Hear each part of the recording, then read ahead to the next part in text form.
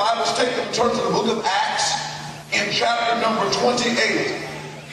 The book of Acts in chapter number 28. And join me in standing to your feet for the preaching, for the reading rather, of the Word of God. I'm not going to make you stand for the whole message, for sure. But if you'll stand for the reading of the Word of God, I would greatly appreciate it. The Bible says, and when they were escaped, then they knew that the island was called Melita.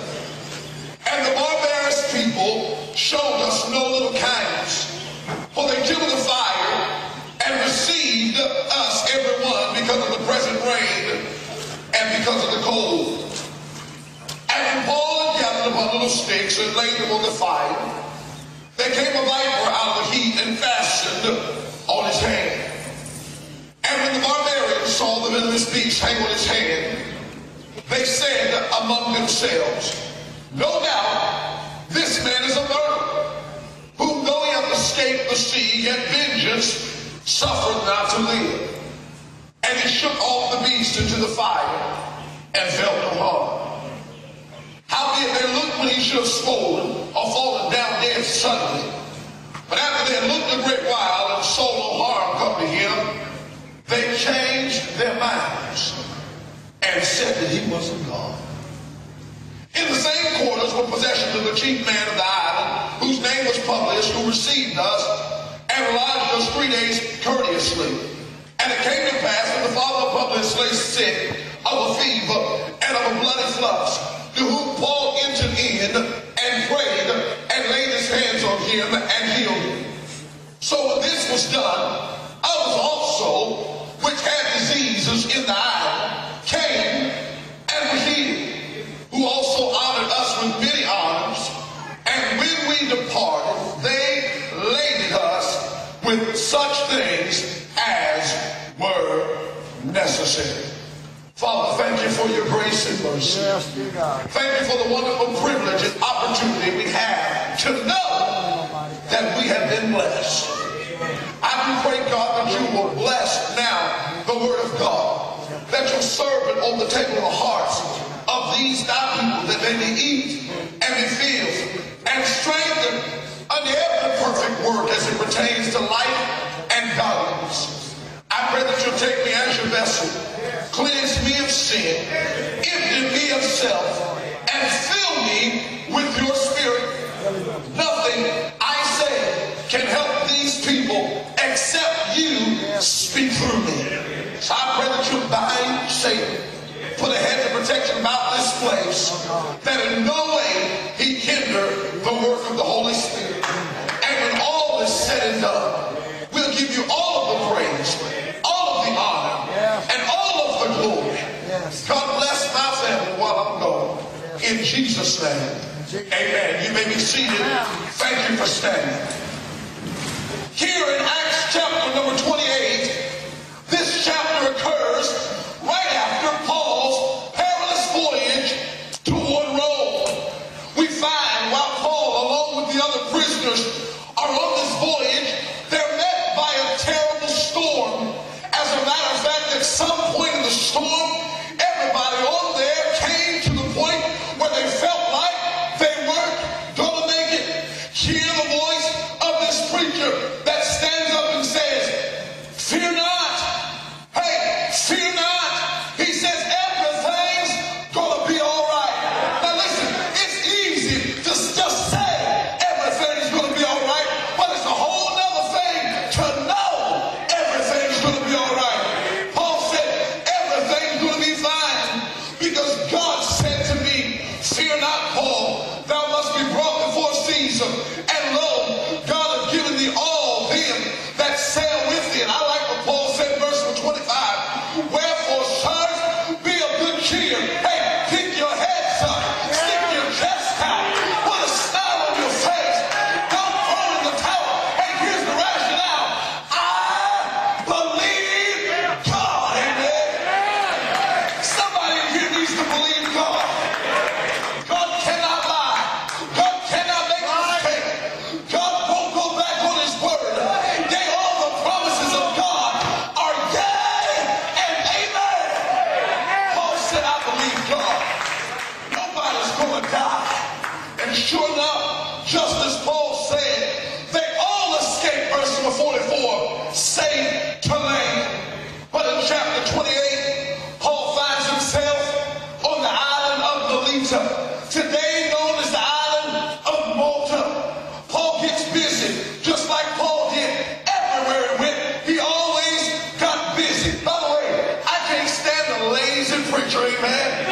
If there's anybody who ought not be lazy, it's a preacher, amen. Paul gave us an example of a man of God that got busy, amen. Yes, he did. Got busy.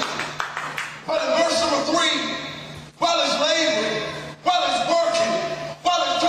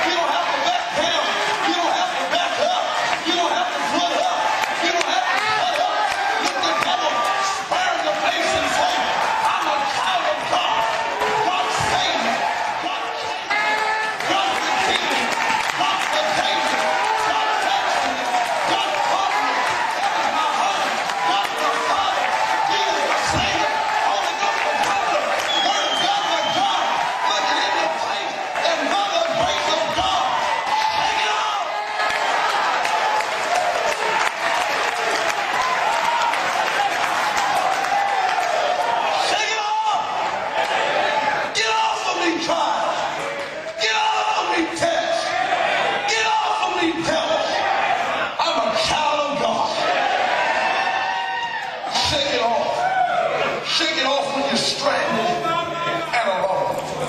Listen to me. Malta wasn't on Paul's itinerary. He didn't go there because it was a missionary stop. He went there because that's where the boat broke down. Every once in a while, the boat breaks down. You end up some places in your life you didn't plan to go. You end up in some scenarios you didn't plan to have to deal with. You come through some trials that you never experienced before. I'm telling you, somebody's stranded today and you're alone. You feel like nobody's on that island. Nobody understands your trial. Nobody can identify with your need. Nobody can really feel what you're going through. But I hear the voice of Jesus saying, I will never leave you or forsake you. I'll be with you until the end of the age. You're never alone. You're never by yourself. You're never in solitude. Your lovely Savior Jesus walks with you every step of the way. So by the grace of God, shake it off.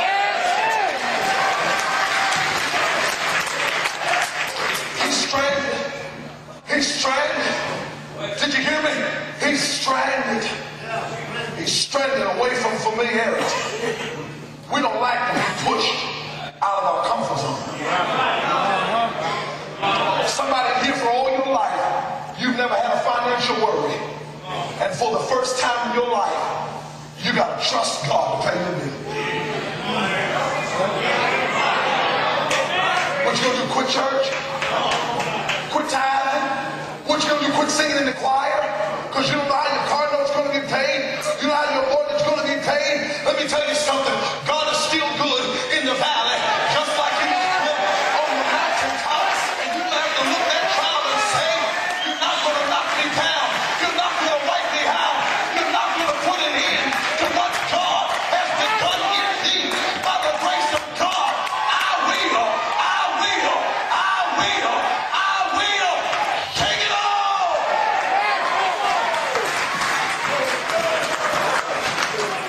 Shaking it off away from familiarity. He's stranded away from familiarity. Wait a minute. He's stranded alone amidst his faith. Wait.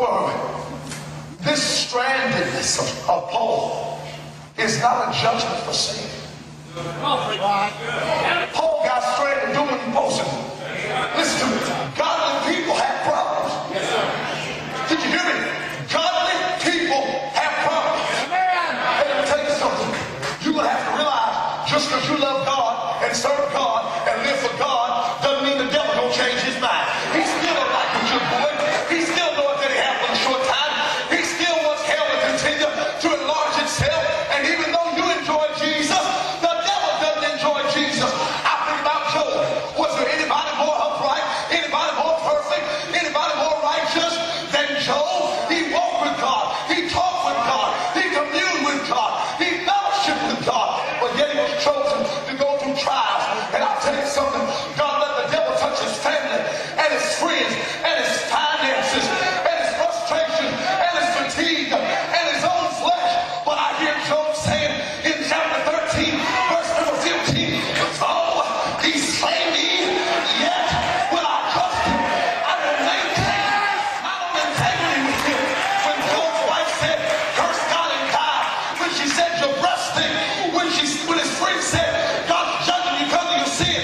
When nobody stood with him, I hear Job saying, oh, that I knew where I might find him. When mama not there, daddy not there, friend not there, coworker not there. If I can just find God, it's going to be all right.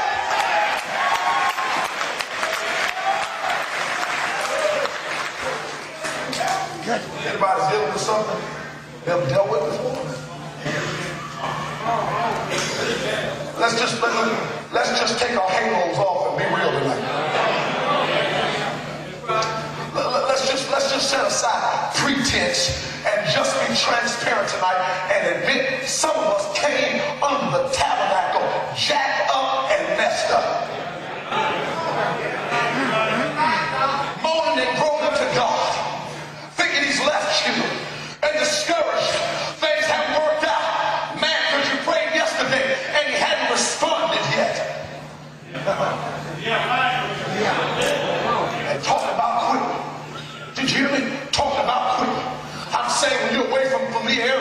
and you mix your faithfulness and you're apart from fun, when you got to wake up and go see people that you don't enjoy being around, and you got to work a job that's the only job you have, when people ridicule you and they talk about you and they treat you with disdain, when your own family has forsaken you because they say your Christianity is some cult you call up in, and when you get home and spend 30 minutes at the family reunion without feeling like you're compromising your spiritual position, when you're ridiculed and talked about and run down and cast aside, you got to be able to find a secret place to abide in the shadow of your mountain.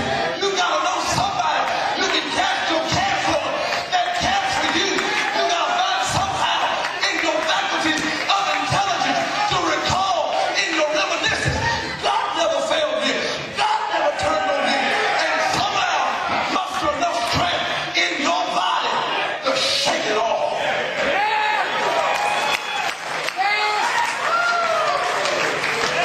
Shake it off when you're stranded alone. Secondly, shake it off when you're smitten and abused.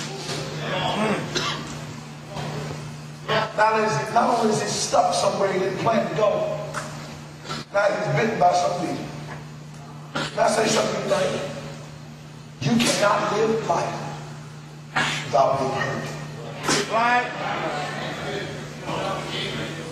You cannot live life without being hurt. Yet there are people today who quit on God because they're hurt. There's somebody hanging in the balances of the valley of decision and whether you even want to fool with God anymore because somebody let you down. Come on, say amen. Let me tell you something. We get hurt by problems. All kinds of problems. Financial problems, physical problems, family problems, frustration problems, fatigue problems. Let me tell you something. Problems show up, and just when we think we got one beat, 10 more, all right. Yes, sir. I tell you what, I remember 1990 when I got home from school as a 5th grader, and our dad took me out on the deck and said, son, I want to talk to you. I said, yes, sir. He said, there's a tumor in your mother's breast, and it's malignant. I said, Daddy, what is malignant? He said, that means cancerous. As a 5th grade boy, I didn't know much about cancer, but what I knew wasn't good. I had witnessed for the next several months my mom and dad take trips up to Chicago, Illinois area, and I watched a mom who was like Superwoman to me, never got a cold, never got sick, never slowed down. I watched her go through over 360 hours of chemotherapy, and one day start combing her hair, and all of her hair come out. I watched my mom go down to a bald head. I watched her feel like she had to throw up from chemotherapy and never yet being able to throw up. I watched her as she had to lay in the bed at times, and I watched her as she had to go through things that I never want somebody else to go through. I watched her, she went up there and went through all those lumpectomies and all of those biopsies and all of that radiation and that situation, and I watched it come back again in 1992, and it was all over again. I watched God drain our family financially and have us have to trust God for groceries and for gas every single day. And I looked at Mom one day at the devotion table, and she looked at me and said, don't you cry for me. Everything's going to be fine. I don't care what the doctor said. I talked to Dr. Jesus, and Dr. Jesus said, everything's all right. She still found her way to church, found her way on her knees, found her way to her Bible, found her way to teach Sunday school, found her way to knock on doors, found her way to work in the nursery, found her way to visit other people. I can remember days she was in the cancer hospital, and the old chaplain from the hospital walked into her room and said, ma'am, I'd like to pray with you. I understand you're going through cancer, and we want you to know that we're here for you to counsel you. There'll be days when you'll get so mad, you'll just feel like cussing, and you'll just feel like going off, and you'll feel not like you don't want to live anymore. Here's my card, here's my number. I'd be glad to pray with you and talk with you anytime. She looked at chaplain square in the face with his collar flipped back and said, sir, if you die today, are you 100% sure?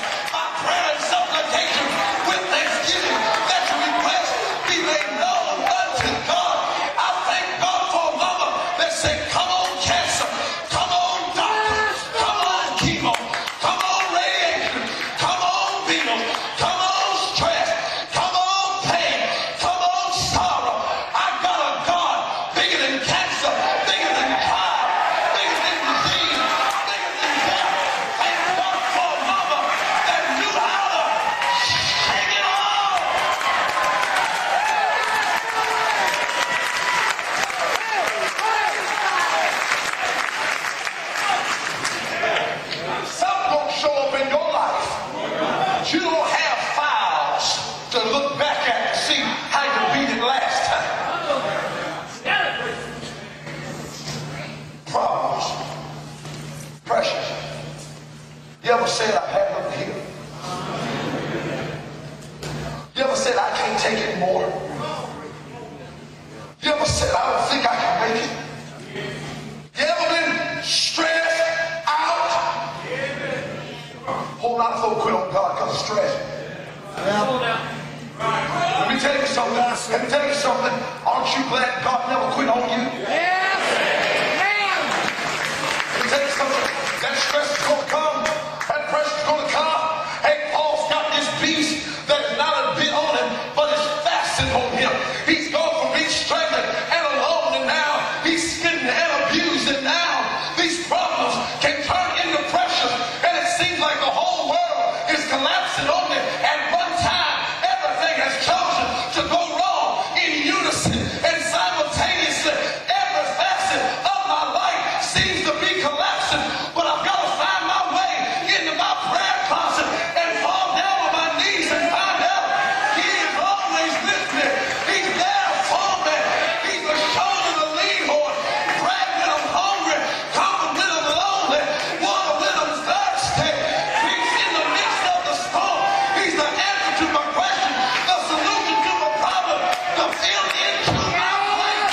He's my all, and He's in all. Shake it off.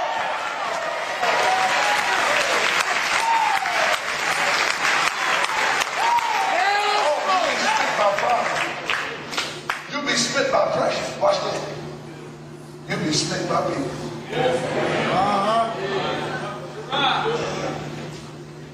Some of them that you love the most will hurt you.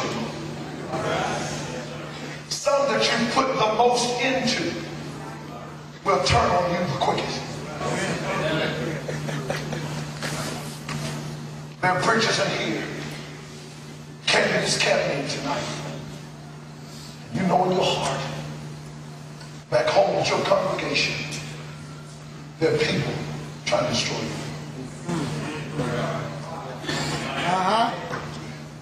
It gets a little bit difficult sometimes when you read that Bible, doesn't it? It gets a little hard when you're praying on your knees, doesn't it? It gets a little tempting to chase that fleshly impulse while you're preaching and preach at that one nut while there are a bunch of hungry folks in the sanctuary that just want to know that God still loves you. I said, church, you're going to have to let those people just go on their way. You're going to have to let those people just do their thing. You're going to have to let those people just work that mess out their system. Because you got to know something. You can't look at them and you can't compare yourself among yourself, because that's not wise. But the writer of Hebrews said, looking unto Jesus, the author and the finisher of our faith. He's where He's always been. He's never left His spot. He's never changed His mind. He's never gone back on His word. He's never broken His promise. His grace is sufficient. His mercy everlasting. His word is enough. Shake it off.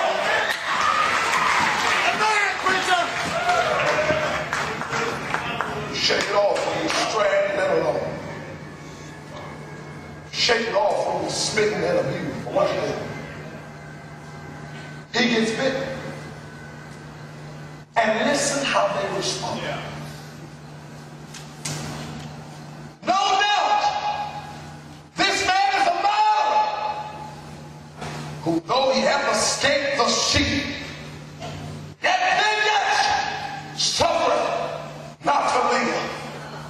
He's gone from being stranded alone to being smitten and abused, and now he's being slandered and attacked. Hear me well. Nobody ever did anything for God without being attacked. Right. Did you hear me? Nobody ever did anything for God without being attacked. Every once in a while I hear Christians say, I'm just not feeling it. I don't understand why you can't help it now. Suck it up.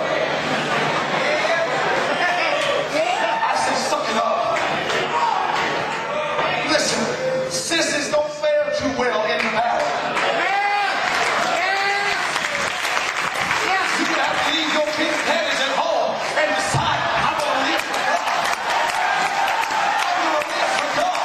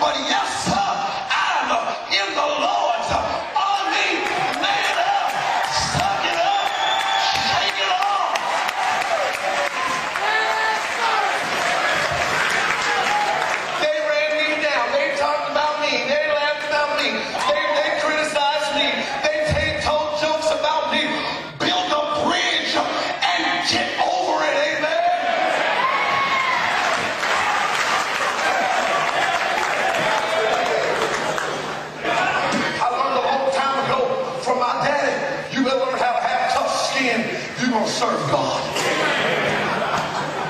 I said tough skin if you're going to serve God. I watch head deacons turn on him. Staff members turn on him.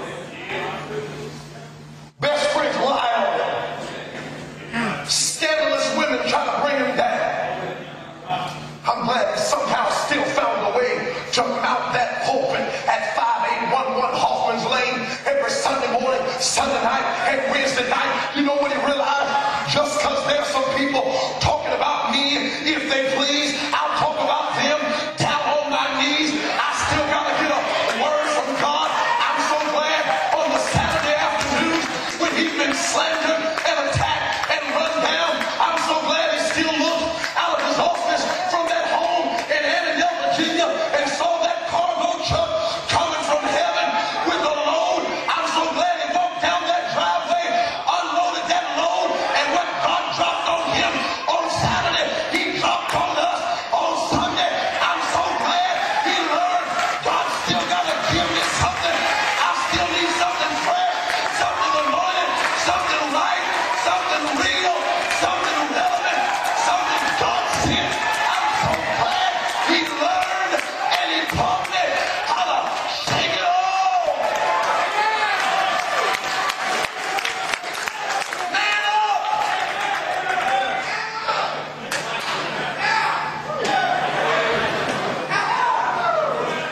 Pull your pants up, buckle your belt, strap your shoes on, and let's do something for God.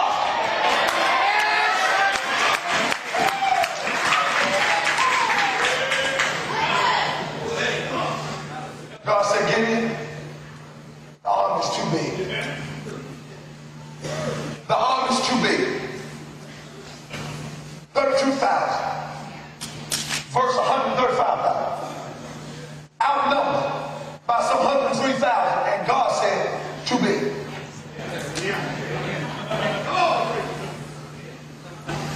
Send some home. Everybody that's fearful and scared, send them home. What good does it do to have a gun if you're too scared to shoot?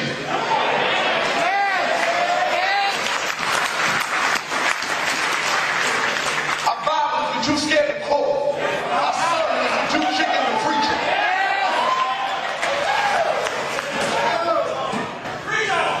A principle if you're too sorry to live it. Come on. Yes, sir. 22,000 gone. Now we're down to 10. Gideon still got too much. Take it to the water. And let's see how they drink. Well, Gideon has some girl in there.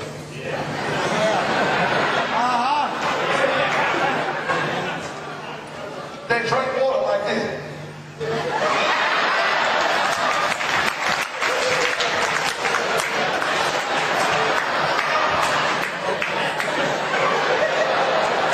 God said, son, they're no good for this army. If you talk about leaving the church because the preacher didn't shake your hand, you're no good for this army.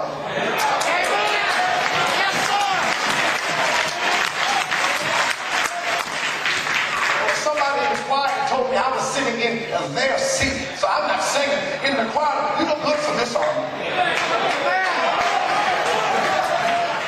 If you're a man in the church and you're too cool to shovel snow or mow the lawn or clean the bathroom or work on the bus ride, if all you can do is pray in public and sing the solo and get noticed and get your name spelled right in the Sunday bulletin, you're a burning man.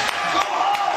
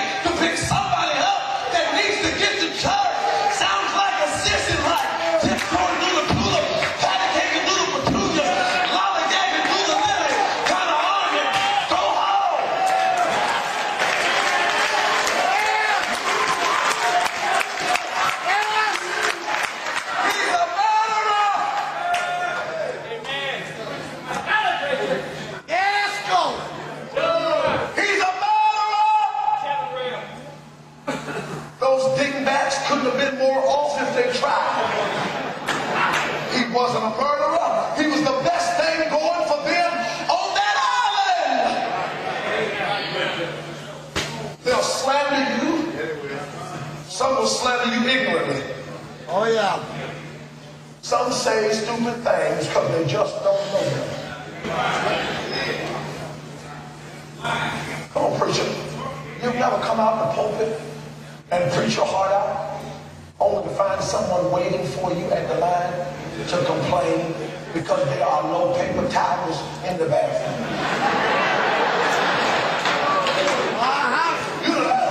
You done preach your spiritual guts out. And somebody's upset because if they had been designated for the sanctuary decor, they would have chosen a different shade of lilac.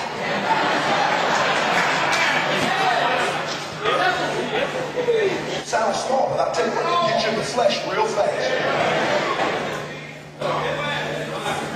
You don't have time to be thinking about him or her all Sunday afternoon. You got to mount the pulpit in about 4 or 5 hours, and your folks don't need some sermon out of the briefcase, some oration you've remembered, or some eloquent manufactured gobbledygook jargon. They need somebody that's got a word from God. You got to take that slander and that attack and that run down and that ridicule and that discouragement and by the grace of Almighty God, shake it all.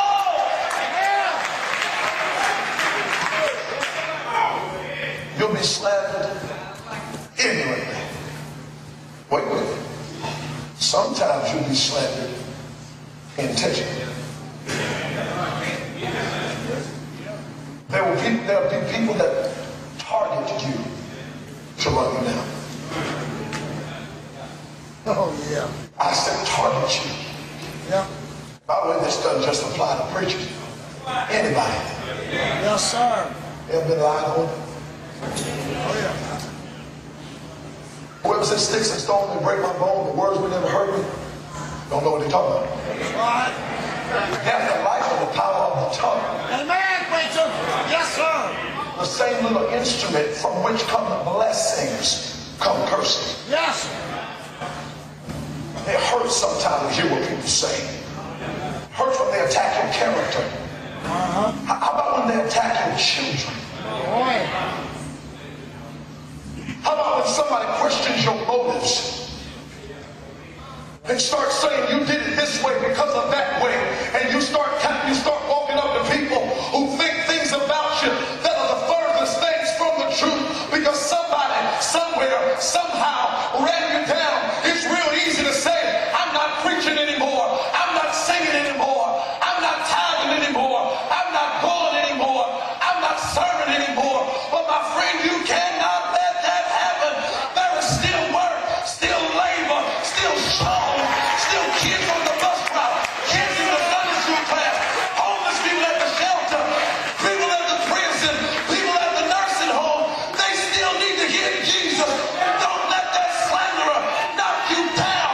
Look them in the face and shake it off.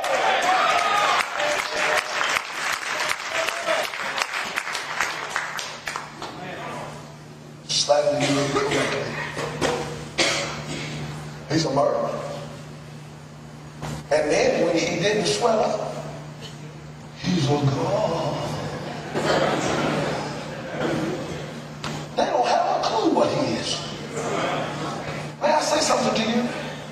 If Paul had thrown in the towel when they ran him down, he'd have never got a chance to be a blessing to the head man's daddy. Yeah. And there are some of us that jump the boat too quick. And God said, if you hang in there long enough, somebody else gonna go through something. And even though you've gone through it and you didn't quit, somebody with cancer needs to know God healed you. Somebody with a lost loved one needs to know God saved your daddy. Somebody with a rebellious child needs to know God can bring them back. Somebody with a rocky marriage needs to know God is still able. Somebody going through a trial needs to know He'll never leave me or forsake me. Hang in the trial, stay in the fight, run the race, fight the battle, serve your God, shake it off. Jeremiah chapter 20 had enough.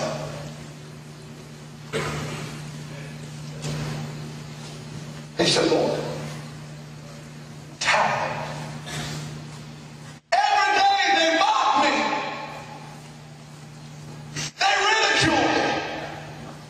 I'm in derision daily. For since I spake, I cried violence. Everybody's turned.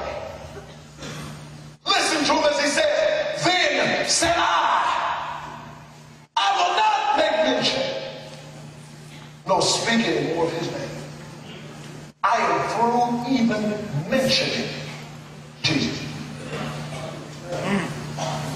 Wait a minute. This is a weeping prophet ordained in the womb to preach the word of God, but in so many words, because of slander and attack and ridicule, that same man said, I quit. You be honest with me tonight. Ever been there?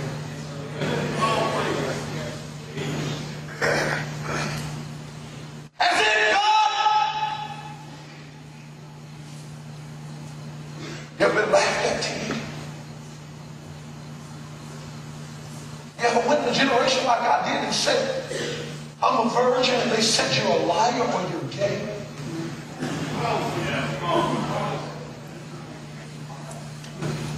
You have to speak up on the ball team at an AAU tournament when everybody knows the rap songs, and like a skating cat say, my daddy doesn't let me listen to that.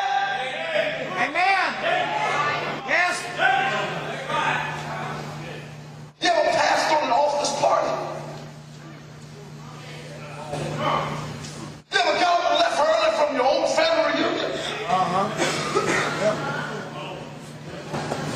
Because what was in the red cups was sin. Amen. Yes. Yes. You ever had to look at people you grown up with and say, if that's how you're going to be, we can't hang out. Amen. And they laugh.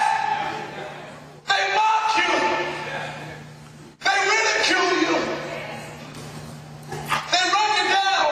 Names like choir boy, church boy, holier than thou, goody two-shoe, ringing it bell.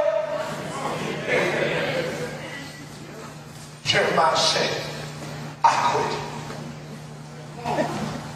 Thank God for that big doctrinal word again. But thank God for the but. Yes, glory. Amen. I like when God butts in. Amen. Yes. That's what Jeremiah said. Jeremiah didn't make an appointment with a shrink. Jeremiah didn't read some self-help. Jeremiah didn't squeeze some stress ball. Jeremiah didn't listen to some motivational speaker that said, find the champion inside of you. Jeremiah didn't climb up on top of the building and jump singing, I believe I can fly. That's not what he did. By the grace of God, Jeremiah said his word was in my heart as a burning fire. Fire! Fire! Shut in my bones. I hear Jeremiah hearing things like, great is he that is in you and he that is in the world. No weapon formed against you shall prosper. Let us not be weary in well-doing, for a new season we shall reap if we say, yea, though I walk through the valley of the shadow of death, I will fear no evil, for thou art with me. The soul has said, what time I am afraid, I will trust in thee. Isaiah said, I will trust and not be afraid. Paul said, Timothy, God has not given you the spirit of fear, but of power and of love and of sound mind. To the church of Corinth he wrote, there is no temptation taken you, but such as is common to man. But God is faithful, who will not suffer you to be tempted above that ye are able, but will with the temptation also make a way of escape, that ye may be able to bear it. James said, the trying of your faith work in patience. So let patience have a perfect work in you, that ye may be perfect and entire, wanting nothing. And if any man lack wisdom, let him ask of God, which giveth to all men liberally, and upbraideth not, and it shall be given him. Blessed is the man that endureth temptation, for when he is tried, he shall receive the crown of life. I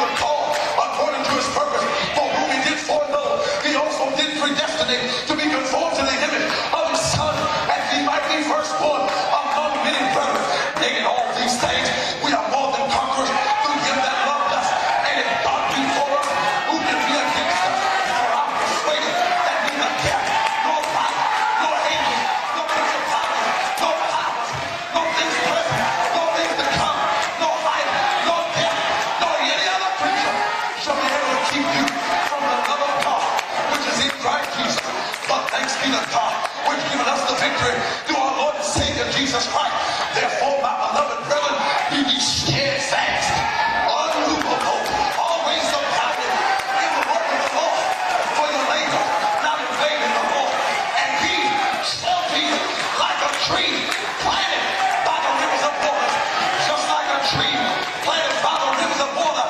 I shall not be moved. Amen. Somebody else said it like I said, my God will supply all my needs according to his riches in glory by Christ Jesus.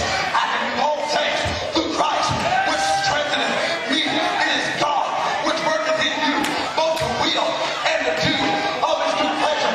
Now unto him that is able to keep you from falling and do exceeding abundantly above all that you ask or think. I'm saying they'll talk about you, they'll run you down, they'll ridicule you, but I'm saying don't you doubt in the night what God gave you in the light. Don't you fuss and cuss when you just need to trust. Don't you bow and you bend when you God shout and he's your friend. Look the trial in the face, look the test in the face. I feel a preaching storm coming on right about now. Look the devil in the face, look the test in the face, look the sorrow in the face, look the enemies in the face, and by the grace of God, shake it off, shake it off, shake it off, shake it off, shake it off, shake it off, shake it off. I said shake it off, and shake it off, and shake it off. I said shake it off, shake it off.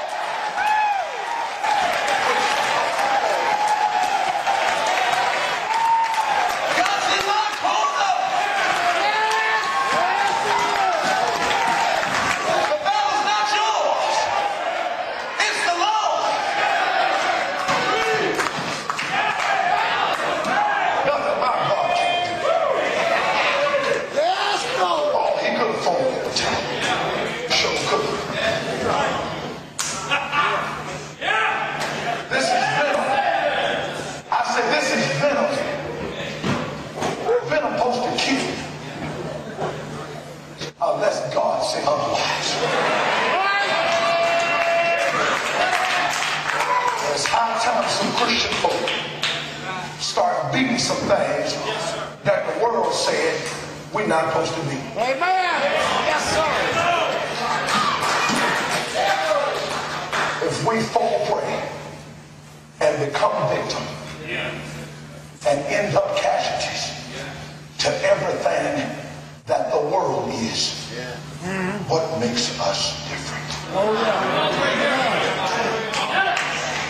It's good, preacher. If I don't have something in me that makes a heathen envious of me, I need to go back past gold and make sure I collect my $200. Yes, sir.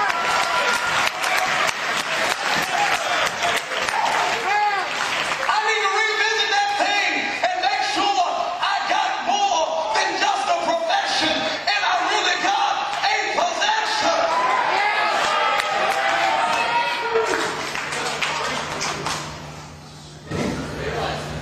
My mama says all the time,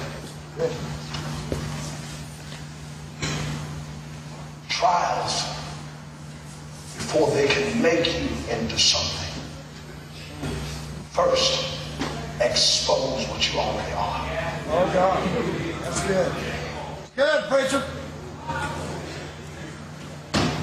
Everybody wants to feel like Job. Oh, I feel like I'm Job. Instead of feeling like Job when he's all jacked up, why don't you be like Job before it ever happened?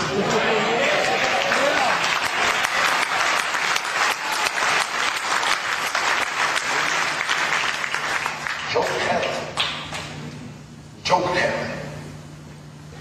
And I'm so glad. I'm so glad to when my Savior bore that cross on his back. Yes, sir. When they laughed at him, and when they mocked him, and when they ridiculed him, when they bruised him, and when Isaiah said his visage was so marred that you could no longer ascertain that he was even a human being, I'm so glad that he looked the devil and sin and death and the grave after they put him there for 3 days. I'm so glad that the stone was rolled away, and by the way, it wasn't rolled away so Jesus could get out. It was rolled away so they could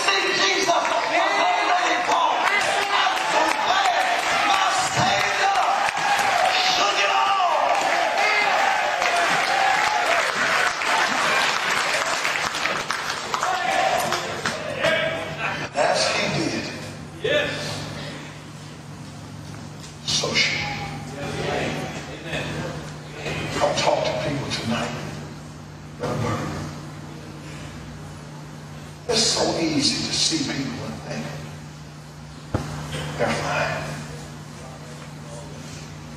Just because they don't say so doesn't mean things are going on. That's right. Somebody came to service with a Bible. Girls here can't serve God because she hadn't gotten over who molested her. Oh, dear God. Every time I've said that in service, a girl's come up to me afterwards and said, how did you know?